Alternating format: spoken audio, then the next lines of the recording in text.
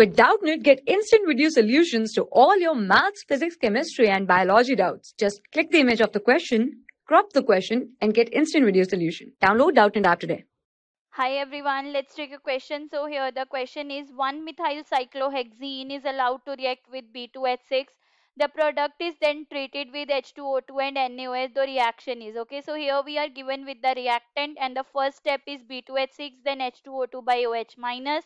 The product formed is when we have these reagents, then what we have is we have the hydroboration oxidation reaction. Then we have is hydroboration oxidation reaction. Okay, so now here first step we have is the 1-methyl cyclohexene, right? Here we have is this. In the first step it reacts in the presence, here we have B2H6 and here we have THF. Okay, or we can simply write here that we have the B2H6. Okay, so this is our agent that is very reactive and this is our hydroborating agent. Okay, this is our hydroborating agent, and here now what we will have is here we have the formation of the product, that is this one. Here we have this, here we have is this, and here we have this. Okay, now after this formation here we will have the reaction in the presence of H2O2 by OH minus. Okay, so now here final product will be this one. Here we will have is the OH group and here we will have the CH3.